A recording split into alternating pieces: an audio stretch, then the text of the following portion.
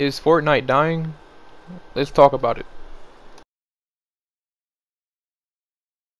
In this video, I'm going to first start off by stating all the negatives, all the things I dislike about Fortnite, and then I'll talk about the positives and maybe a few things I'm kind of in between about or neutral about.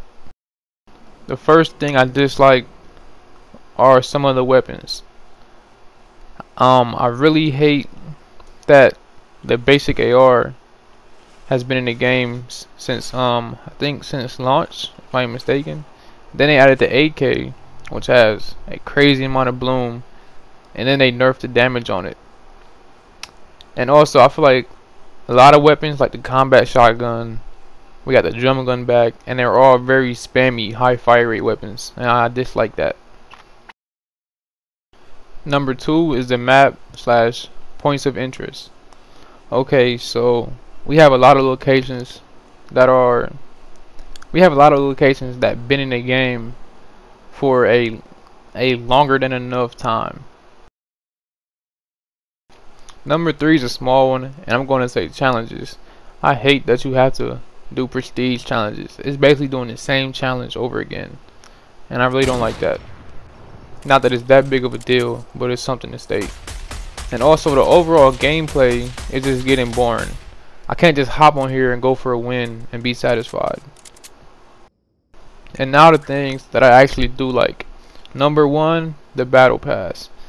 So the battle pass, every week you could basically look forward to getting something new that was actually worthwhile, and worthwhile doing the challenges, making it actually worth it.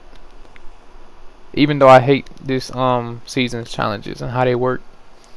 But yeah, battle pass is definitely number 1. Along with it obviously being free to play.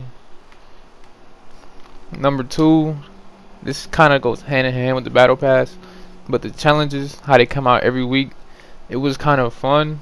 Like in the last few seasons, completing challenges and unlocking the new skins and styles.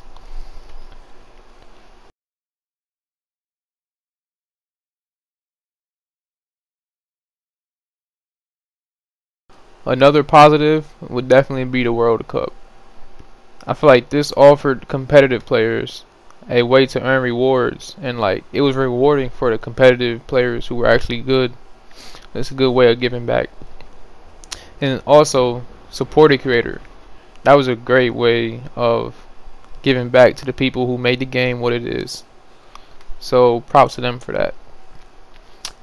We could also mention the playlists, like the game modes. Some of those were also pretty fun. 2 more things: the adding and vaulting of weapons, and creative mode and playground. If you agree with this list or have anything to say about this, please let me know in the comments. Thank you guys for watching. Please consider subscribing. I'm out.